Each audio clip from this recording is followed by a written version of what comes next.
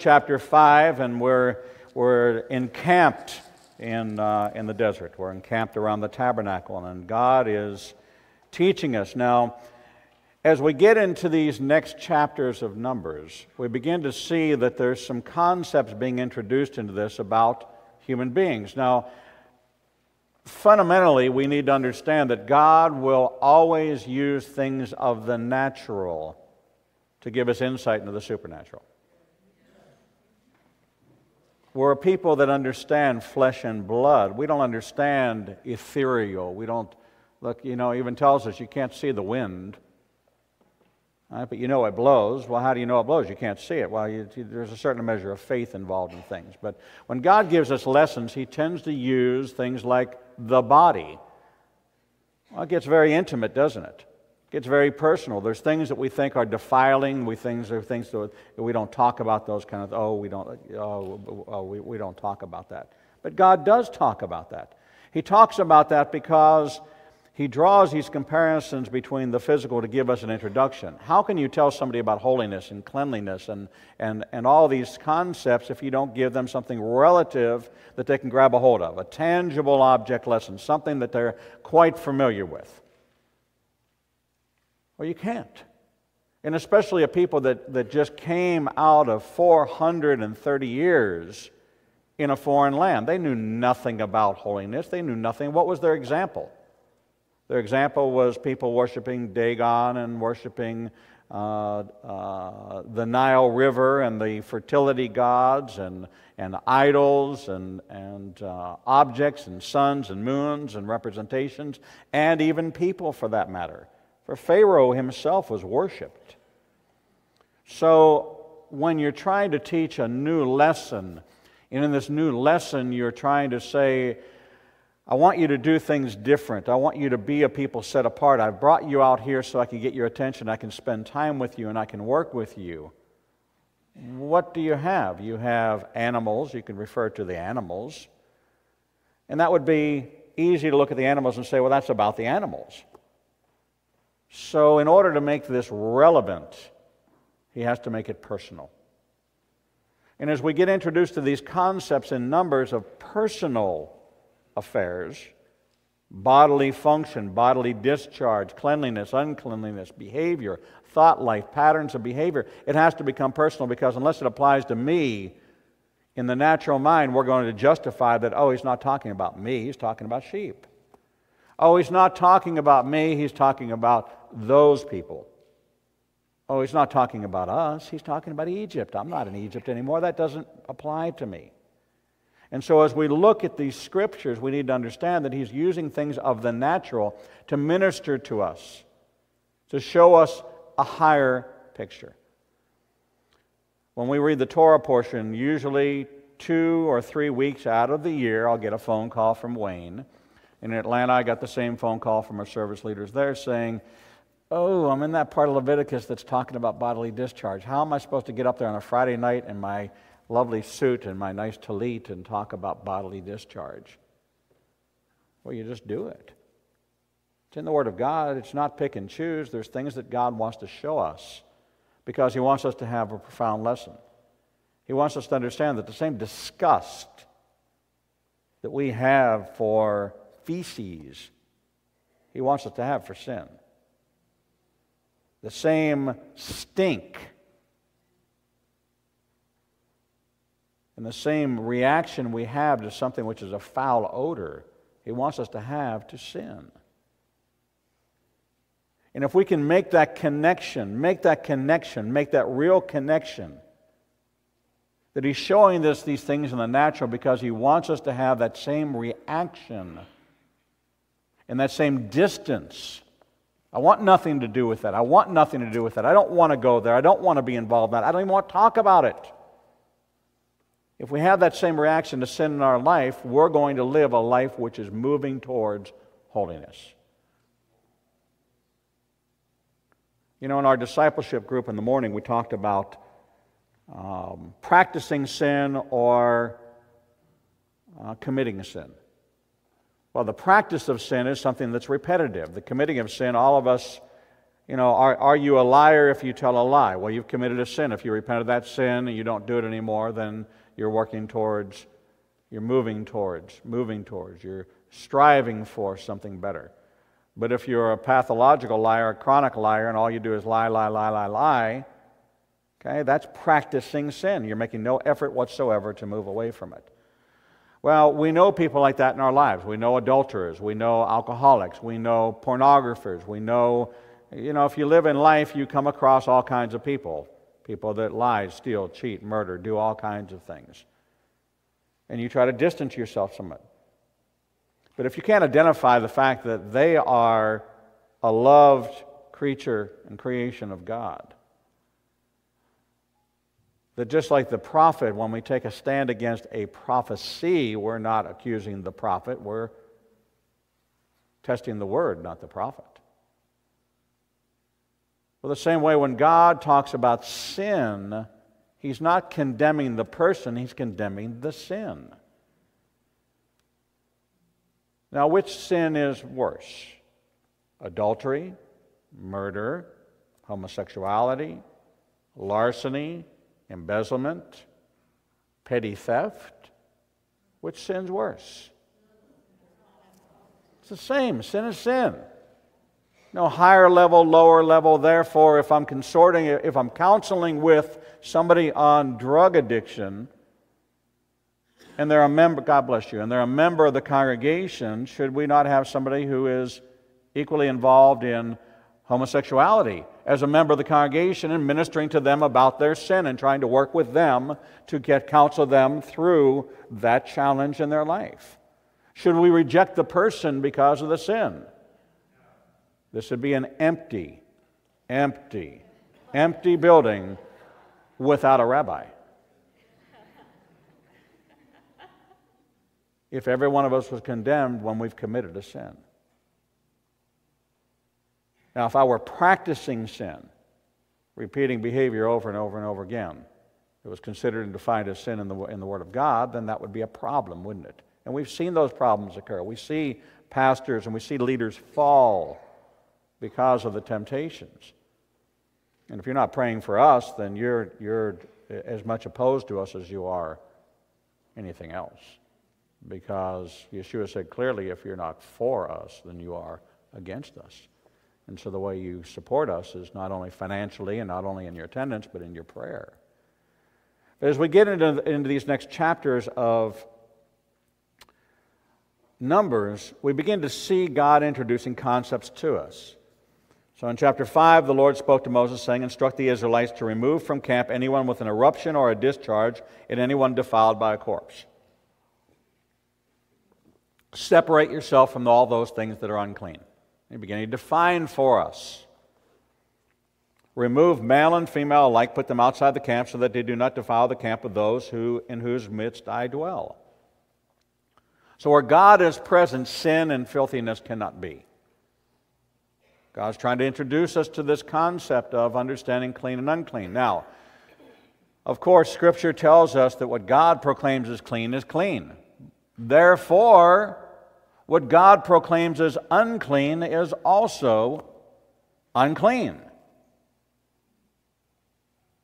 So in the vision that He gave to Peter, and He was showing him animals, and He was using that as an example, and He was specifically referring to Gentiles because of the introduction of Cornelius and welcoming him in and beginning the ministry to bringing the gospel and the good news of the promised Jewish Messiah to the non-Jewish community. And for God to open that up to make it clear that this was for all mankind, not just for the Jewish people. To the Jew first in an order, okay, but not exclusive.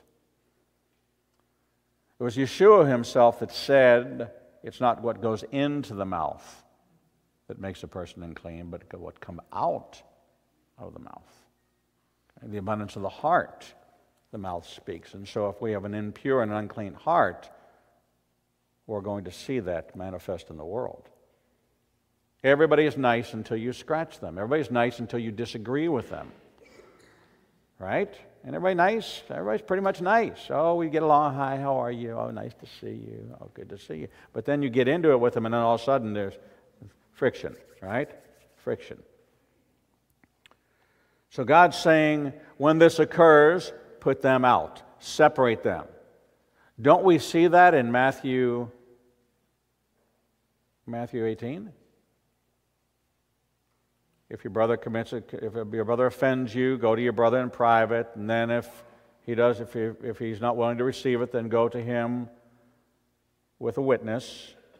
Then if that still is a problem and it's still ongoing, then go to him and bring him to the rabbi, to the pastor. And if he's still in that situation, bring him before the congregation. If he won't turn away from it, put him out. Well, where do we get that? Is that just man trying to be difficult and trying to lord over another man? Or is this biblical? If someone is defiled in sin and will not repent and will not turn away from that sin and continues to commit that sin, and they want to do it here, should we tolerate that?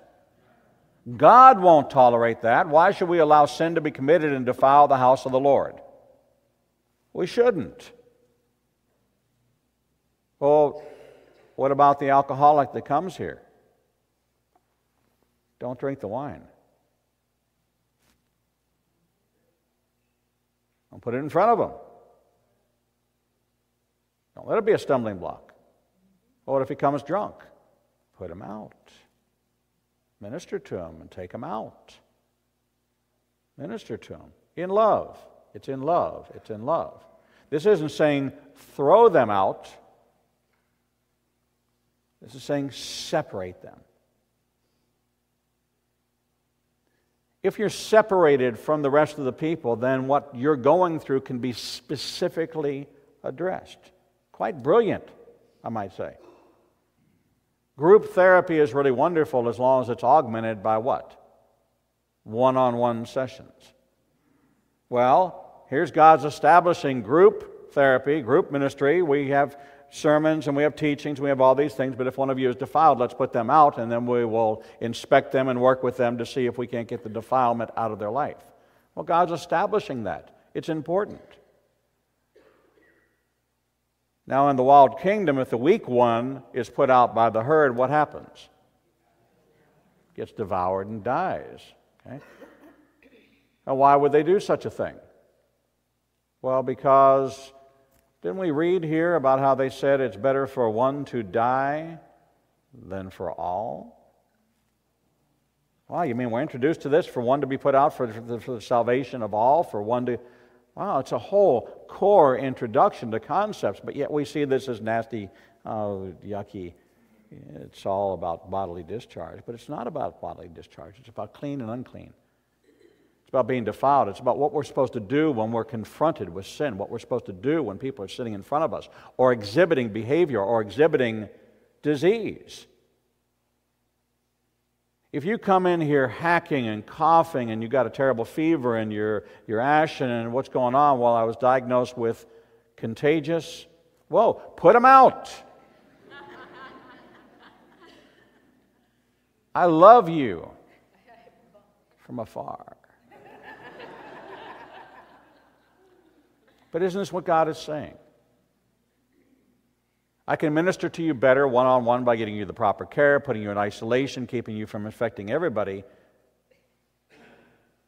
Feeling your pain and feeling your pain are two completely different things. Okay?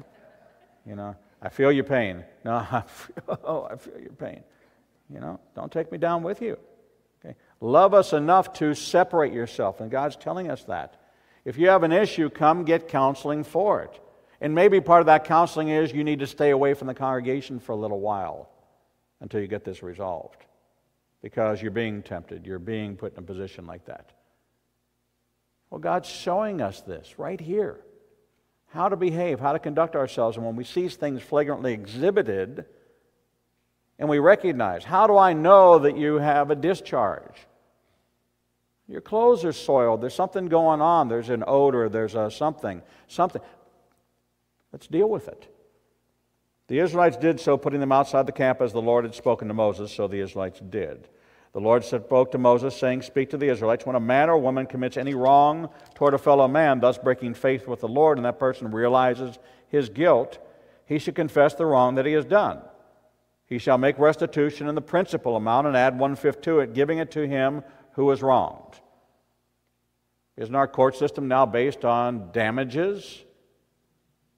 We have a whole system that says, all right, you're found guilty, now let's assess the damages. Make restitution. I ran into your building, I knocked out the corner wall. Okay, great, you were speeding. Here's your ticket for speeding. Yes, I was speeding. Now you have to make restitution to fix the wall. And it should be punitive. We shouldn't have incentive to commit sin. We shouldn't have incentive to break laws. We should have punitive. We should make a deterrent. If you talk to Miss Laura, she's a strong believer in deterrence. Let's put cameras all outside the building. Putting a big alarm system and power locks on doors is not a deterrent. Cameras are a deterrent. Right? Those are deterrents. You know, having steel buildings and things like steel vaults and big walk-in vaults like the banks have, well, once you're inside, well, you can set it on fire, you can do all these other things. What you want to do is a deterrent. Drive by the place, say, video surveillance. Okay, go pick on somebody else. Let it be a deterrent. And so God's putting up deterrents. Let's make deterrents to sin. Let's make deterrents to committing crimes and offenses. Let's put a system in place that says restitution above and beyond. You know, he does that with the tithe. He talks about the fact that redeeming the tithe. Well, the tithe can be redeemed. Yes, there are legitimate reasons to redeem the tithe. But when it comes time to making restitution for bringing the tithe back into the storehouse, he says, add 20% to it for the privilege and for the redemption of the tithe. So God has a consistent system. He doesn't have a false balance. He doesn't have different scales for different... One scale, one system. And if you look consistently through the Word of God, 20% is a fair increase that He's established above and beyond what an amount is. He shall make restitution in the principal amount and add 1/5 to it, giving it to him who he has wronged. If the man has no kinsman to whom restitution can be made, the amount repaid shall go to the Lord for the priest, in addition to the ram of expiation with which expiation is made on his behalf. So there has to be a sacrifice as well. Remember the whole system of guilt offering, sin offering. Guilt offering, my offense against you. Sin offering, my offense against the Lord. All this is being now put into place. Now we're in the practical. See, we're in the theoretical. We're in the if this, then this, if this, then this. Now we're in the practical. Okay, if you do this, this is what's going to happen. And this is what you need to do. But where does it start? Speak to the Israelite. When a man or woman commits any wrong toward a fellow man, thus breaking faith with the Lord, and that person realizes his guilt, he shall confess the wrong he has done. What's the new covenant tell us? Confess your sins one to another, and he will be faithful to forgive your sins. Where is that established? It's established right here in the Torah. There's a provision to make restitution and be forgiven. If you realize your guilt, you're going to be forgiven. How can you confess something you're not aware of? Well, how many things we do accidentally? Well, that was the whole Day of Atonement situation. That was Leviticus 23, where God established a Day of Atonement, where all of Israel would be saved. All of Israel would be forgiven for their unintentional sins. It was for the national forgiveness of Israel. But as you go through life, sure, I can walk by you and not even know that you saw me and I didn't see you, and that offended you because I didn't stop to talk to you. That's an unintentional sin. I didn't even see you there. I was focused on something else. And if you know me, if I'm tunnel vision. If I'm looking at that point, you're right, I didn't see you. You're exactly right. And if you happen to be right there, I might go through you. But you knew what I was because I've told you for 4 years now. And if the Lord changes me, it'll change. Part of our drive and part of our vision is that drive. You know, you got to love me for it, you got to hate me for it. It's okay. I can live with it. If the man has no kinsman, he needs to make restitution to the Lord. So too, any gift among the sacred donations that the Israelite offers shall be the priest's. and each shall retain his sacred donations. Each priest shall keep what is given to him. This is that Levitical system, and God established this Levitical system that the priest who is set apart to serve the Lord and the people. Remember, it's not just service to the Lord. Service to the Lord is service to the people.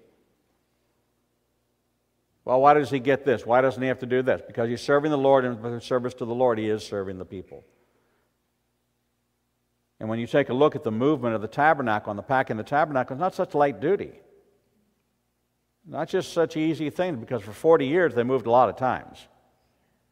Over that period of time, they moved a lot of times. And you've got to remember, this is a 24-hour, 7-day-a-week job. There's a 24-hour, 6-day-a-week, 24 by 6. But still, the duties of the Shabbat are still the requirement of the priest. So the Lord spoke to Moses, saying, "Speak to the Israelite people and say to them, if any man's wife has gone astray and broken faith with him, and that a man has had carnal relations with her unbeknown to her husband, and she keeps secret the fact that she has defiled herself without being forced, and there is no witness against her, but a fit of jealousy comes over him, and he is wrought up about the wife who has defiled herself. Or if a fit of jealousy comes over one, and he is wrought up about his wife, although she has not defiled herself, the man shall bring his wife to the priest, and he shall bring an offering for her of 1/10 of an ephah of barley flour. No oil shall be poured upon it, and no frankincense shall be laid on it, for it is a meal offering of jealousy, a meal offering of remembrance, which recalls wrongdoing." Interesting scenario. I think my wife has had an affair. I'm now going to take her publicly, and I'm going to accuse her of it publicly. I'm going to pay a price, a small price, just a handful of flour, a price that anybody, poor person, can afford. Everybody can afford a little handful of flour. But I'm going to take her and I'm going to publicly accuse her. You really want to do that? So if she did it, you proved your point. Now what? If she didn't do it, you've proved your point. Now what? Who wins? Who could possibly win? Give me an example, a biblical example of this having happened. The only time you read about it is right here. Why?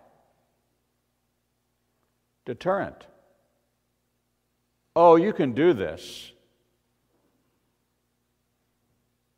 You can make this a public spectacle. And you can accuse her, but if you're found out to be wrong, then what? What damage have you done? Is this about the accusation in a public forum, or is this about jealousy? Or is this about a deterrent, both for the adulterer and the adulteress, and the accusation and the public proclamation of it? Because who wins in a scenario like this? Who benefits? Is the sanctity of marriage such that men and women should not commit adultery? Does it happen? It happens. Does it happen in the body of believers? It does, and that truly is an offense to me. That's the worst offense to me. Statistically, the fact that 50% of all marriages end in divorce is horrendous. But what's more horrendous is 50% of all believers' marriages end in divorce. That's appalling. What happened that being set apart became so easily compromised? Was it because they weren't really believers? Was it because it was artificial? Was it because it was just a profession of faith but there was no transformation in their life? Was there no repentant heart? Was there no true Matthew 5:17 experience of being truly born again and becoming a new creation? Or was it just now a fancy way of meeting women? Or a fancy way of meeting men? Was it just a convenient meeting place because where else on Saturday morning can you get a couple hundred people together? Have coffee, all under innocent, and make eyes at each other.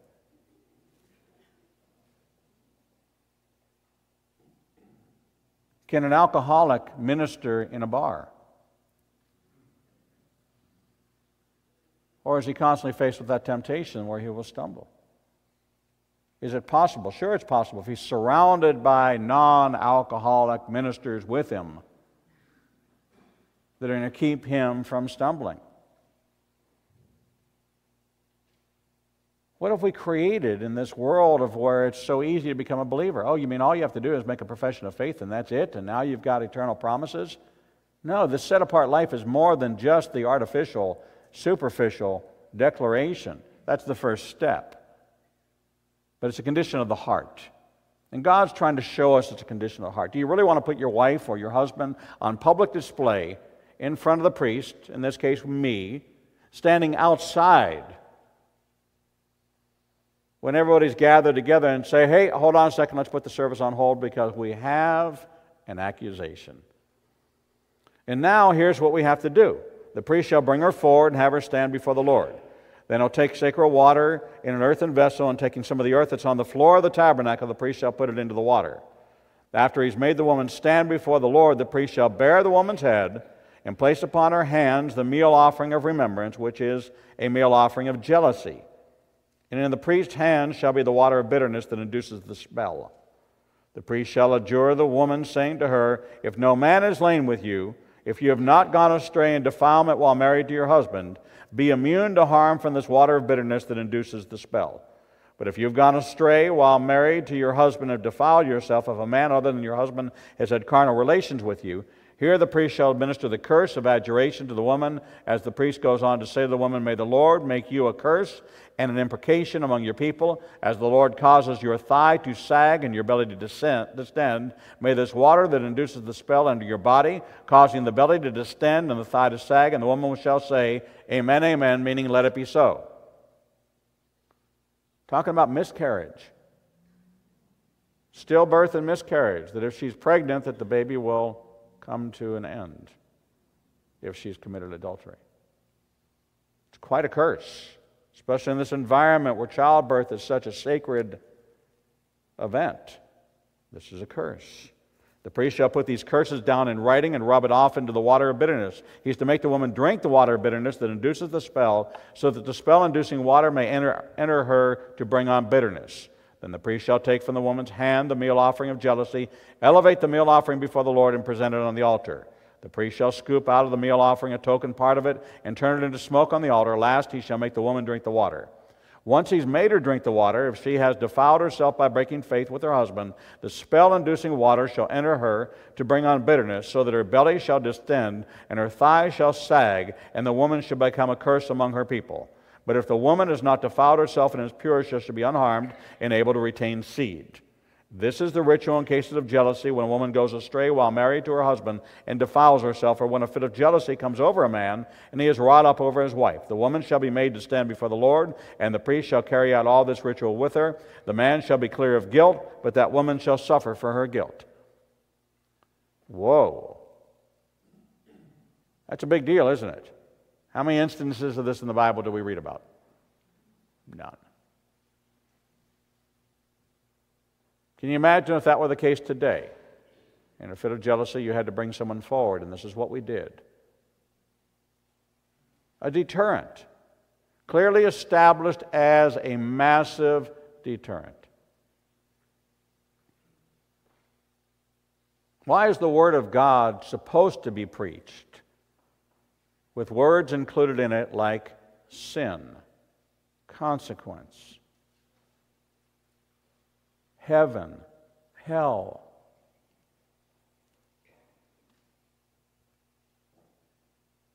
Deterrence to sin. Is it to control people, or is it to let them know that the Word of God is filled with expectation and standards that God wants us to meet in order to receive His blessings? How many of you have a pitcher at home that has a crack in it that leaks all over the place, and you continue to use it for water every single day? You don't, do you? That would be foolishness. Well, if you're a vessel for the Lord and you have this sin crack in you, and every time the Lord pours into you, you leak it out and defile it, why would He continue to do so? He wouldn't. Therefore, this is the temple of the Lord. This body is the temple of the Lord. If I continue to defile it, what am I doing? I'm defiling the temple of the Lord. Well, in one respect, we say, oh, I would never do that. In the other respect, we do it. So where's the disconnect? Heart and head. I know I shouldn't do it, but my heart led me to do it. God wants those two to line up. It's a big journey, isn't it? It's a huge distance. The longest distance that anything has to travel is from the heart to the brain and return. Being set apart is not easy on your own. But it's incredibly easy with the power and the presence of the Lord. Incredibly easy. Chapter 6. The Lord spoke to Moses, saying, Speak to the Israelites and say to them, If anyone, man or woman, explicitly utters a Nazirite's vow to set himself apart for the Lord, he shall abstain from wine and any other intoxicant. He shall not drink vinegar or wine or any other intoxicant. Neither shall he drink anything in which grapes have been steeped, nor eat grapes fresh or dried. Throughout his term as Nazirite, he may not eat anything that is obtained from the grapevine, even seeds or skin. Now, Yeshua was from Nazareth, did not make him a Nazirite, didn't have him take a Nazirite vow. We see instances. Samson was under a Nazirite vow. Who else was under a Nazirite vow? John the Baptist, Yochanan the Immerser. We see this as someone set apart that would have nothing to do with the fruit of the vine. Fermented. Set apart. A standard by which don't shave the temples of the head. So what do you see today in the Hasid community? They don't shave this part, right? Okay. They have the payot, payas. Okay. So this area of the head is never shaved. Okay. Part of this set apart. Are they easily recognized? They are. Easy to recognize who's Hasidic and who's not. So would you offer them a, hey, Rebbe, come on, I can get your haircut. Come on, it's on me. Okay, not your standard offer, is it? Hey, let's go get a drink over by the barbershop. Okay, not your standard conversation, is it? No. Okay, clearly set apart. How many of you know anybody who is Hasidic? Anybody know anybody who's Hasidic? Okay. Would you talk to them differently? I know I do. And my mother had a travel agency in Pittsburgh and supported the Hasidic community quite a bit, the Lubavitchers and the Hasidic community. And so they would come into the store, and everybody spoke to them differently. Completely differently than they spoke to everybody else. It was always more solemn. It was always more reverent. Just because of the way they looked. How many of you, when you see the white collar, speak to the person wearing the white collar differently than you do to someone else, just because of their appearance? Well, by the same token, how many of you walk by a homeless person and look at them differently just because of their appearance? Is this really what we're about? Is this appearance? Are we so visual that we treat people differently? Didn't Yeshua say that, or was it Yeshua or Paul in the New Covenant, welcome strangers because you might be entertaining an angel?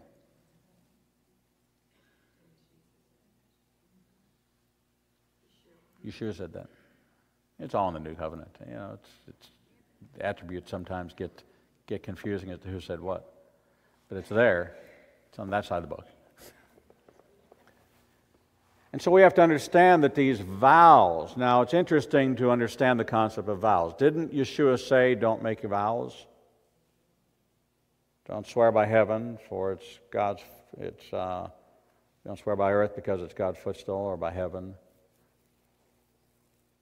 And isn't it interesting that Kol Nidre, which is the evening service for the Day of Atonement, is called Kol Nidre, which means all vows, V-O-W-S. And on that night we gather together and we disavow all vows that we made that we couldn't keep. How difficult do you think it would be in a society where the fruit of the vine, where how you looked and how you behaved, and now you are even more set apart? how difficult a standard that might be in a society. Think about it today, how you try to be set apart, being in the world but not of the world. Can you really not ever be exposed to R-rated? Can you ever really be exposed, to be so insulated from billboards or magazine covers or standing in line at the grocery store? It's virtually impossible in today's environment so saturated by the media. And if you read the news at all, you're exposed to just as much filth. The words used in the newspaper today would have been, you would have gotten your mouth washed out with soap. These were words that weren't even uttered.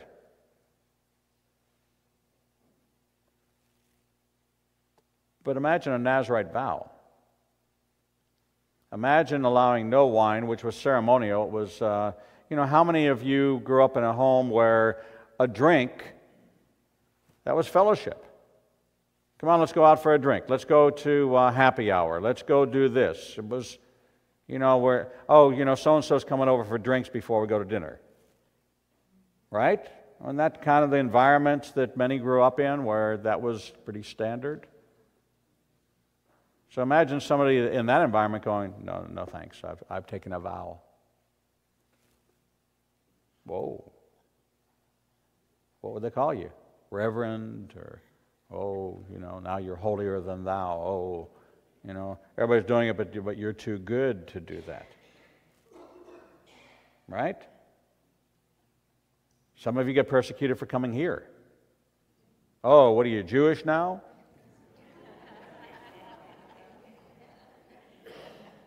Oh, you laugh, but some of you have received persecution from people you know. Oh, are you a Jew now? Like there's something wrong with that. You mean like your Messiah?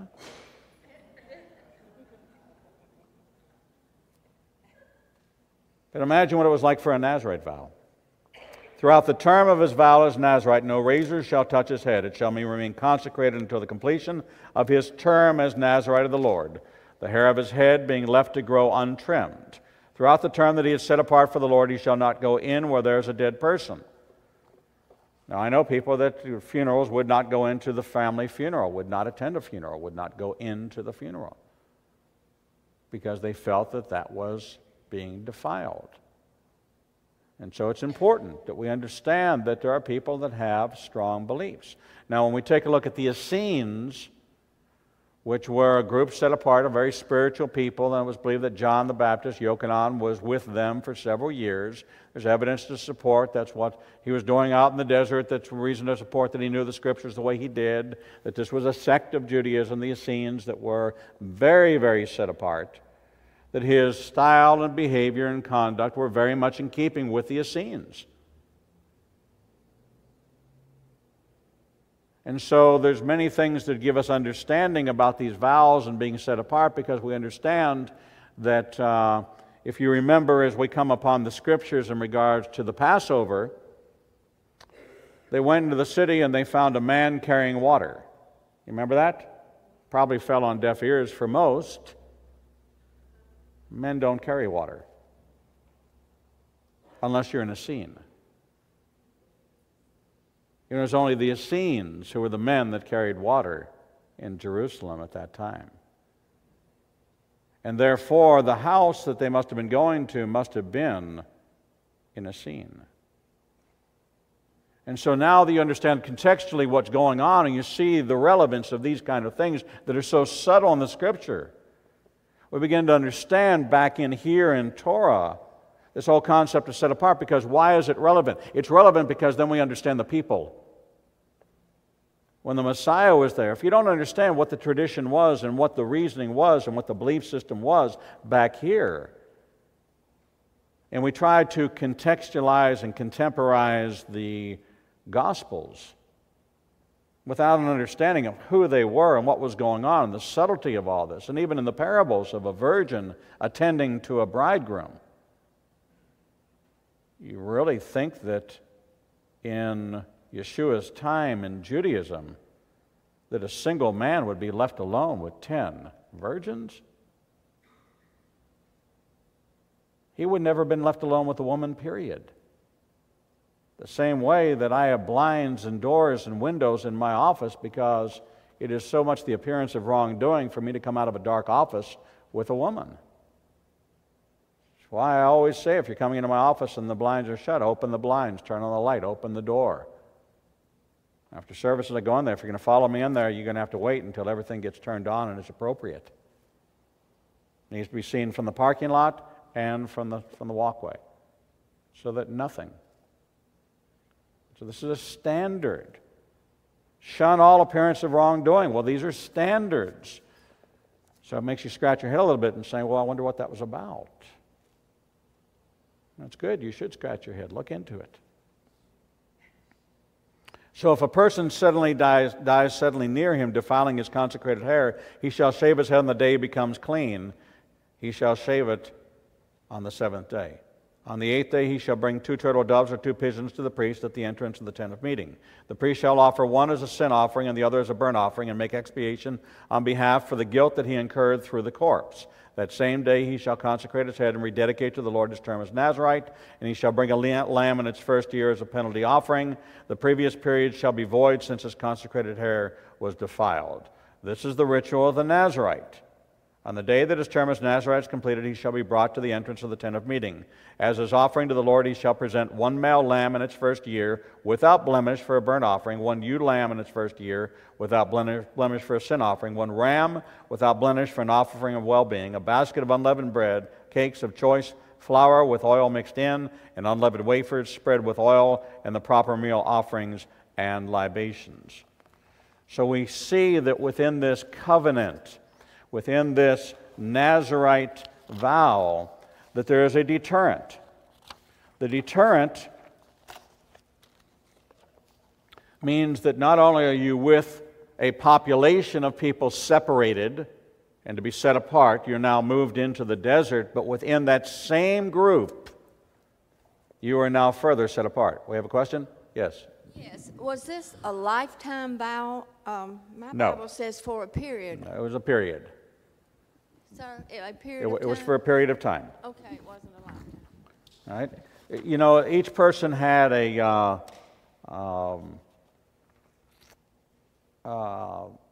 you were compelled to do this. John, the AC is back on. It's chilly, please. You made this vow for a period of time. It was kind of a term commitment. Each person's term was different, and each person did it for a different reason. But if you took the vow, you know, first of all, it wasn't for everybody. It's kind of like we understand the vow of celibacy. Okay, that's a requirement of the Roman Catholic Church, a vow of celibacy. Is there any other denomination that requires a vow of celibacy? To my knowledge, there is not.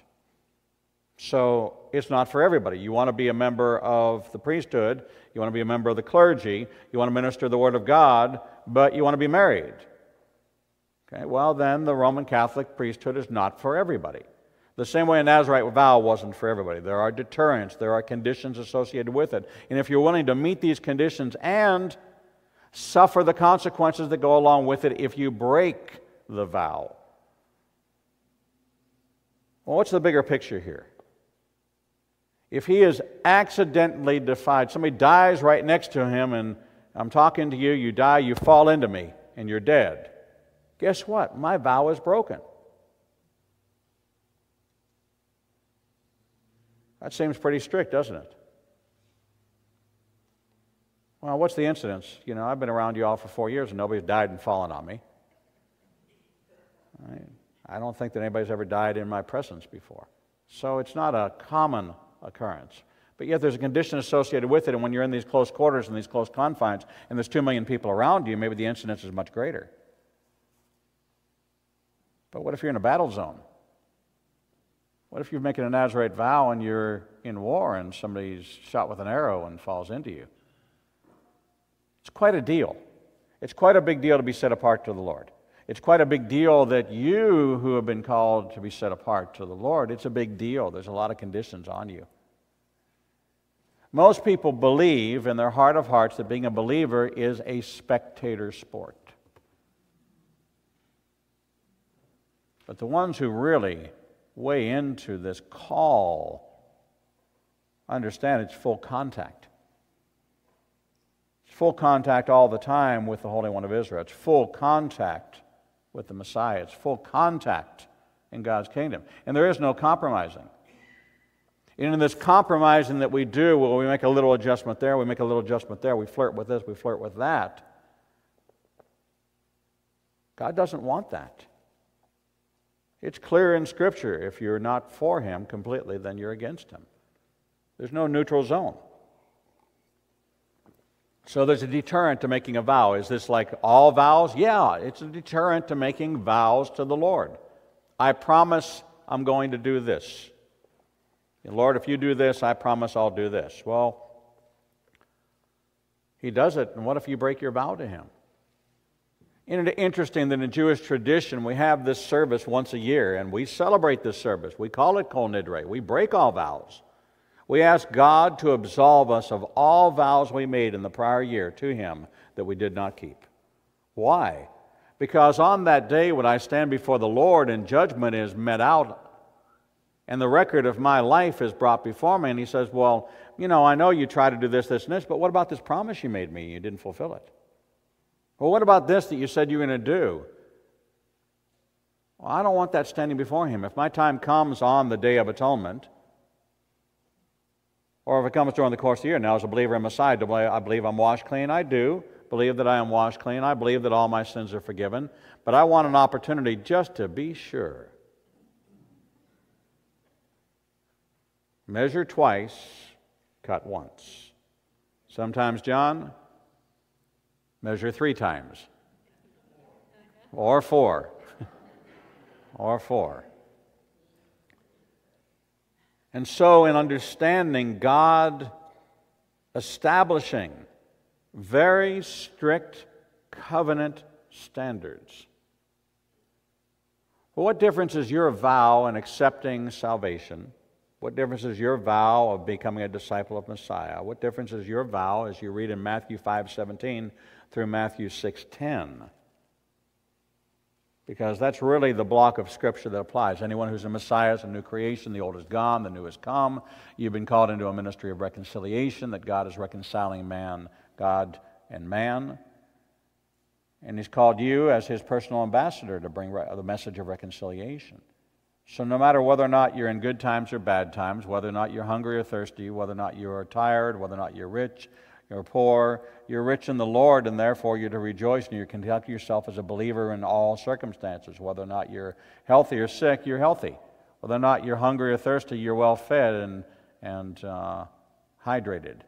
Whether or not you're rich or poor, you're rich. Whether or not you're under attack or you're not under attack, you're victorious. That's those Scriptures. And when you said that you asked Yeshua into your heart and you were going to dedicate your life to Him and that you were going to serve Him, this is your vow to Him. Now, it's interesting that when we break that vow, we don't have to bring a goat and a sheep and a ram and a pile of money to Him every time we broke it, because we'd all be in bankruptcy court. That's why the blood of Messiah is so significant, so important, because we've made this vow when we accept it. But this is a commitment to the Lord. This is saying, I'm going to dedicate myself to you. And if you did it with an agenda because God is the great vending machine and I'm going to put in my prayer request and I'm going to put in this offering and I'm going to get out all these things that He's going to give me, well, then you've been sold a TBN kind of salvation. Okay, sow your seed in here, and this is what you're going to get in return. And so it's important for us to understand very clearly that God will bring the rain, won't He? Praise the Lord. Wash some of that green stuff. I've never seen so many green cars in my life. So Nazarites who completed their period of dedication came with their sacrifice to the priest, and it was important that they fulfilled what they were responsible for. This is like a graduation ceremony. This is you made it, you did it, you fulfilled your vow before the Lord. It is spectacular, it is wonderful. How many of you have ever made a vow to God and fulfilled it? A commitment to do something. I'm going to give above and beyond. I'm going to make this commitment like to the building fund. That's a vow. That's a commitment above and beyond your tithe, and you fulfilled it. You should rejoice. You should celebrate that. You should celebrate that. It's a great day of celebration when you make a promise to God and you fulfill it, because most people don't. The condition of man's heart is such that, I've told you that story before, that this man had been unemployed for 8 or 9 months. And no matter what job he went on, what interview he went on, he just got passed over. He wasn't the one selected, he wasn't the one selected, he wasn't the one selected. And he prayed, and he prayed, and he prayed. And finally it came time that this company that he had longed to get the job for, called him and gave him a 2 o'clock interview. And they said, no matter what, don't be late. So he left his house and he got to the building where the interview was, and he drove around the parking lot, and there were no spaces. And it's now 7 minutes to 2, and he's starting to get a little nervous. He's got to park the car, he's got to get in the building, he's got to get up front, he's got to get announced by the receptionist, he can't be late, and he's starting to panic. He's driving around, no cars are leaving. It's an office building. Hours are, 9 to 5, and so there's not people coming and going. Okay, all the employees are parked there, all the spaces are full. And he's driving around, and he's now in the furthest parking lot, and he's driving around, and there are no spaces, and now it's 4 minutes to 2. And this is his last chance. He's desperate. And finally he pulls around the parking lot one more time, and he goes, Lord, if you just give me a parking space, I promise that I will never miss another service again. And he opens his eyes, and lo and behold, there's a parking space in front of him. And he goes, never mind, Lord, I found one.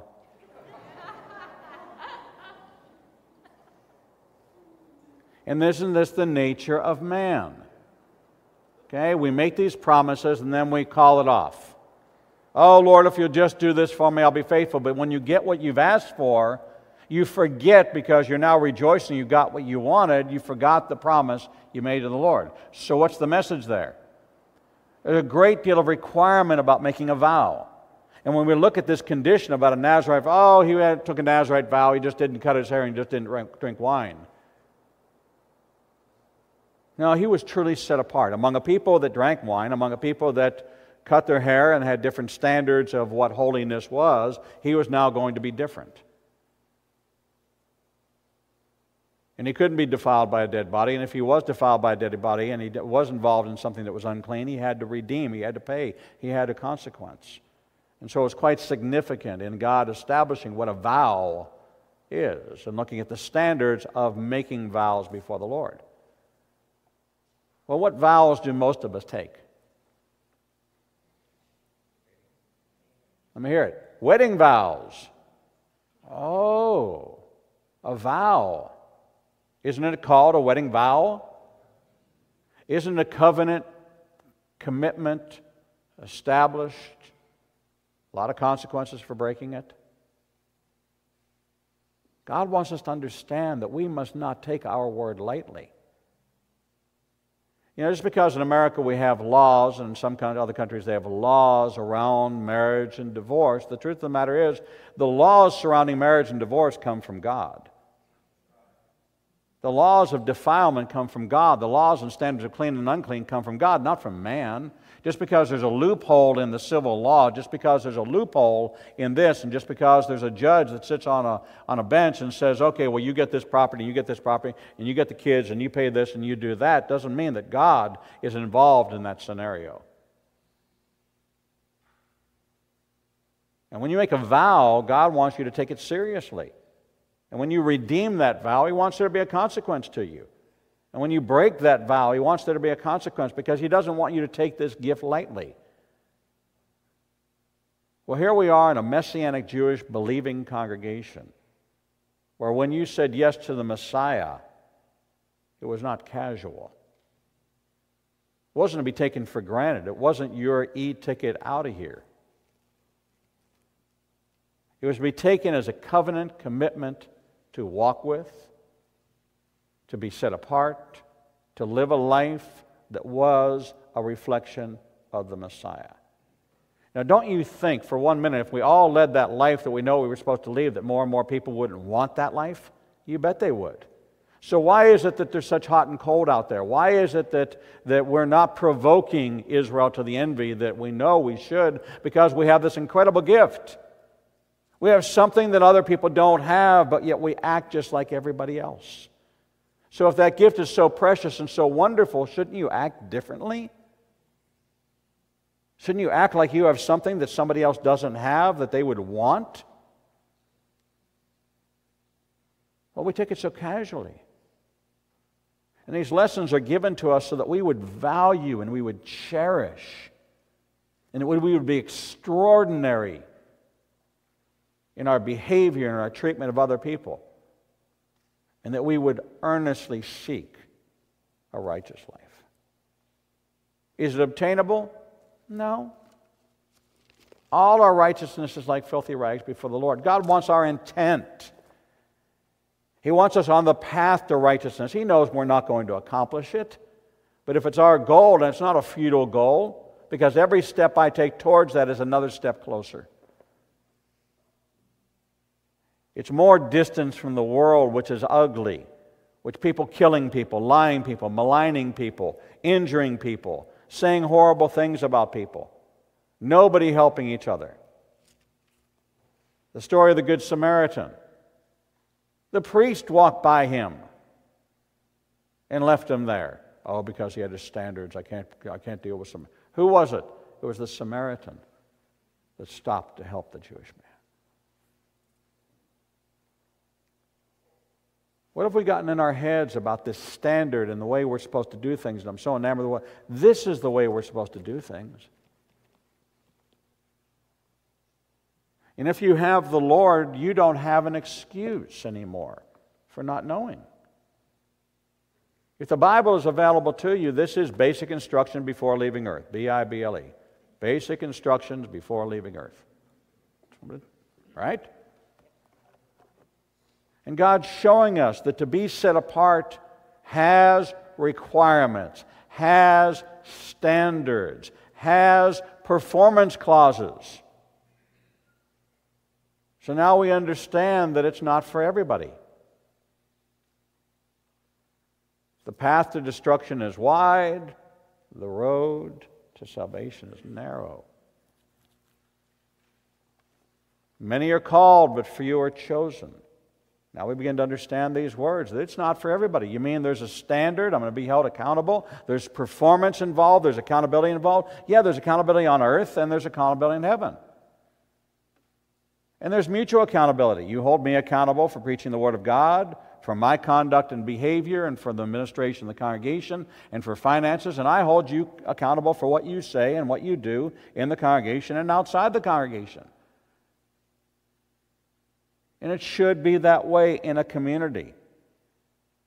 And there should be a community where people aren't getting offended and people aren't getting upset. And I'm not sitting there in judgment and trying to decide between this member of the congregation and this member of the congregation because of a dispute. I praise the Lord, and in 4 years' time we've had one dispute. One dispute. One. With this many people, one. Because you get it. And if you can't get along with each other, don't do business with each other. Don't let it affect your relationship with each other and the Lord. If you've got to be a hard guy in a contract, pick somebody else out. But have somebody you trust be your foreman, be your superintendent. Right, John? And then put the hammer down.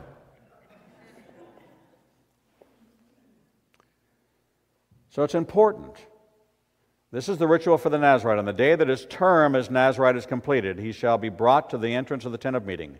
As his offering, he shall bring a lamb in its first year without blemish for a burnt offering.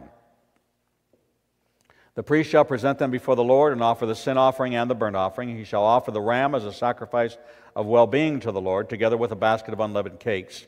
The priest shall also offer the meal offerings and the libations. The Nazarite shall then shave his consecrated hair at the entrance of the tent of meeting, and take the locks of his consecrated hair and put them on the fire that is under the sacrifice of well-being. The priest shall take the shoulder of the ram when it has been boiled, one unleavened cake from the basket, and one unleavened wafer, and place them on the hands of the Nazirite after he has shaved his consecrated hair. The priest shall elevate them as an elevation offering before the Lord, and this shall be a sacred donation for the priest, in addition to the breast of the elevation offering and the thigh of the gift offering. After that, the Nazirite may drink wine. Such is the obligation of a Nazirite, except that he who vows an offering to the Lord of what he can afford, beyond his Nazirite requirements, must do exactly according to the vow that he has made, beyond his obligation as a Nazirite. So if I say that not only now, but then forever, not only now, but I'm going to do this later, once your time and your term and this vow that you made as a Nazirite is completed, you still have to fulfill whatever other obligations you have made. Why? Because your commitment to the Lord doesn't end just because one part of it ends. Your promise to the Lord is as eternal to Him as your salvation is to you. And we need to understand that. The Lord spoke to Moses, "Speak to Aaron and his sons, thus shall you bless the people of Israel. Say to them, the Lord bless you and protect you. The Lord deal kindly and graciously with you. The Lord bestow His favor upon you and grant you peace. Thus they shall link my name with the people of Israel, and I will bless them." The Aaronic benediction that we do, Numbers 6:22. We talked last night in the sermon in the series we're doing about gifts that the giftings of the Holy Spirit, spiritual gifts, is for the betterment and the benefit of the congregation of the body. All completely founded in the Torah for the betterment and the establishment of the community of Israel and the children of Israel, those natural born and those grafted in, who become Bnei Israel, the children of Israel. And so God is setting up these standards. And when you read in Scripture and you read, this applies to you, the children of Israel, and the alien living among you. And you begin to see this bigger picture of this community, the commonwealth of Israel. You begin to see that these things do apply to the new covenant believer. These aren't thrown away. These are actually the establishment and the foundation of new covenant life. And in this new covenant, it's no longer under compulsion that you have to do these things. It's now understanding what's pleasing to God and what's not pleasing to God. And to do whatever you're able to do, not under conviction and compulsion, but because of what God prompts you to do in drawing closer to Him. You know, legalism, the law without love is legalism. This forcing somebody to do anything. Did anyone force anyone in the Bible to take a Nazirite vow? They didn't. Dedicated as a Nazirite from birth, then made aware of the vow that's been made for you, and then choosing to live that life are all part of that. As parents and as a congregation, we dedicate children to the Lord here. And as parents, we do that. And while they're under our covering, we are responsible on account of them spiritually. But once they're of age, they now need to make those decisions for themselves. That's why I can say to my child at birth, they're under the covering of the Lord, but when they reach of age, they have to answer that same call themselves, that age of consent. What is it? For some of you, it's 5 years old. For some of you, it's 85 years old. It doesn't really matter what age you are. It's the day in which you're ready to receive, to understand what decision you're making. But many of us have made that decision many years ago and forgotten the heaviness, the weightiness of this decision that we made. Oh, we rejoice that we're turned around, that our life is made new. But now, what are we doing about it? What path are we on? Have we strayed from that path? Have we drifted from that path? Because the natural tendency is to drift. To drift. Oh, it's not under power, so I'm not headed in the wrong direction, but I could have drifted off of course to get into the wrong direction. I may be further away from where I want to be. So we have to correct our course. We have to correct our course. We read this in Numbers to understand that separation in God's economy is very specific. He separates the clean from the unclean. He separates us by our vow that we make. And don't think that your acceptance of Messiah is not a vow to the Lord. It is. It says, in all terms, I'm now forgiven I'm no longer going to practice sin. I understand that if I commit sin, I need to go to the Lord for forgiveness or to the person who I've offended. I'm now going to be accountable for my sin. Oh, it's easier to go through life without that accountability, except that the consequences in death are so great. Why does a parent want their child to come to know the Messiah? Because if they're a believer, they don't want to be separated. You didn't bring this child in the world to be separated from them for eternity. And why does a child want their parent to come into the kingdom? Because they know where they're going and they want to be with them for eternity. I love you, Mom. I love you, Dad. I love you, child. I don't want to be separated from you. So since I know the truth and I'm sharing with you the truth, I want to be with you forever. I love you that much that I want it for eternity. I don't want it just for this short life that I have on earth. What are we promised? You know, what's the new life expectancy? 78.2 years.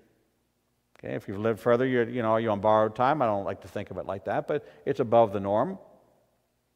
For an average to be, there has to be a high and there has to be a low. But we love you. We want to be with you for eternity, not temporary. Now, we live in a very temporary world. We live in a very immediate world. You're not on borrowed time, buddy. Okay? God's not through with you. I don't know when He's going to be through with you. You know what I'm saying? He's got a lot of work to do. We love you. And so we have to understand that this is a commitment. If we do things the same way we did things when we came to the Lord, then are we really born again? Are we really a new creation? Are we just an old creation now wearing new clothes? And so in this understanding of the Nazirite vow, and understanding what it's like to be truly set apart, are we to look at ourselves as a new covenant believer in the Messiah and look at that and try to identify, not with the Nazirite vow in itself, but the concept of a set-apart commitment, to really understanding what it means that in a society where everything is okay, we live in a world today where everything is okay. That if it's not illegal, do it.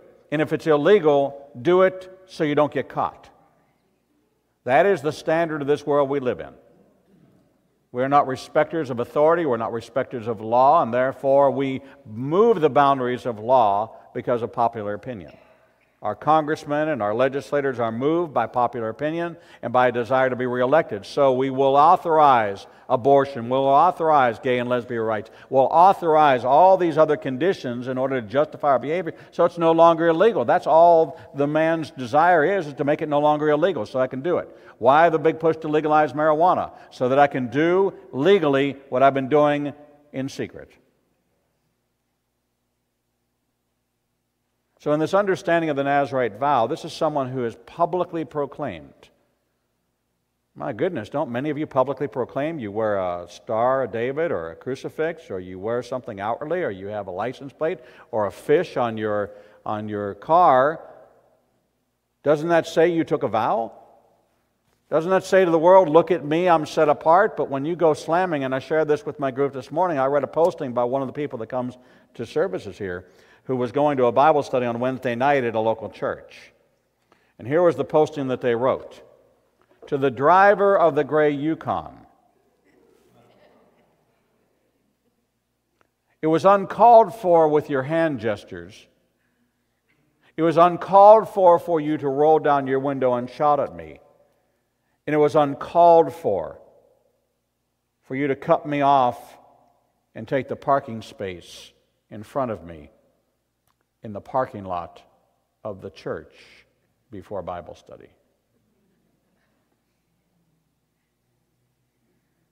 You want to wear an outward appearance on your automobile or on your shirt, oh, I love Yeshua. What difference is that than your Nazirite vow of your long hair and your abstinence from drink? If you're going to set yourself apart, be set apart. Understand that you bought into something just as specific as a Nazirite vow when you said yes to Yeshua. Amen? All right, we're going to close it and get ready for Hebrew class.